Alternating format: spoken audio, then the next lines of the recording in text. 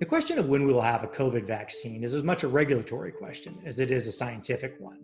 And so it might be more helpful to reframe the question as when will the FDA approve a new vaccine?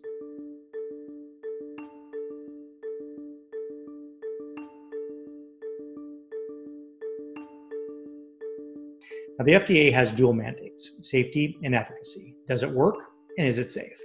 And the FDA is faced with making difficult trade-offs. The difference between a poison and a cure can be quite small, chemotherapy being a well-known example. And in practice, the FDA swings a bit like a pendulum between prioritizing safety and prioritizing efficacy. After a negative safety problem, they move towards higher safety requirements, which by definition decreases the number of new drugs that are released. Once that happens, disease advocacy groups head to DC and exert pressure for more drugs to swing the pendulum back towards efficacy, towards more new treatments. Now, the traditional drug discovery process is quite long, and so you're often going back and forth with the FDA for more than a decade to get a drug approved. And during that time, you witness firsthand as the goalposts move as the agency responds to events outside of your control. Now, as a side note, it's important to note that science does not exist in a perfect bubble, as much as we would like to believe it does.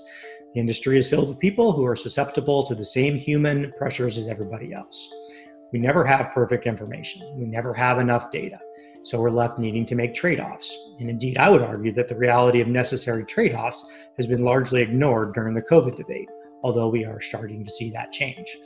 On my first day of teaching this quarter at Booth, I raised the question of whether or not government policies were trading a known negative, which is a self-imposed recession, for an unknown positive, which was the efficacy of lockdowns.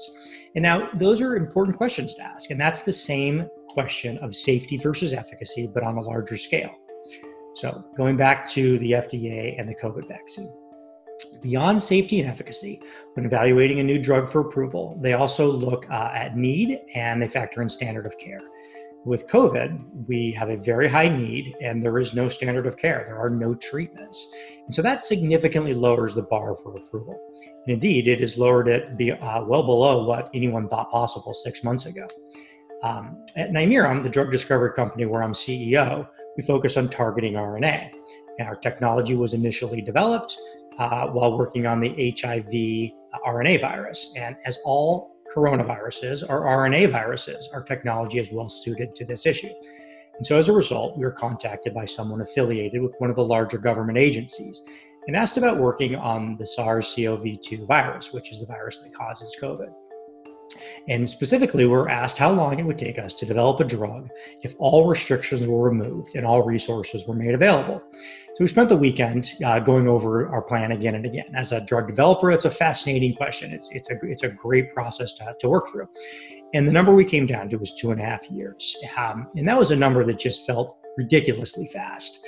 And indeed, it felt a bit absurd to even say that number. But when I did, they had a great response. He said, "No, you're not hearing me.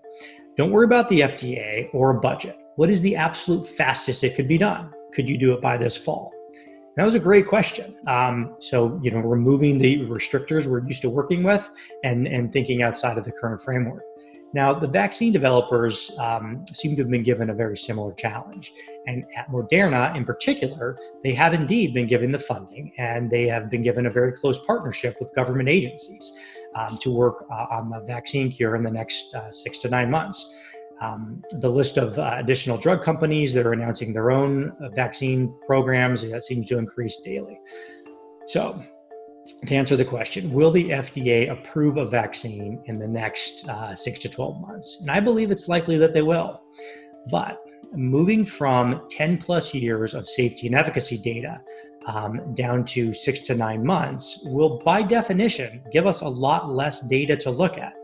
So the next question is, and the important question is, will enough people take it? And it's worth pointing out that those primarily at risk from COVID, people over 65, are the same group with the lowest response rates to vaccines.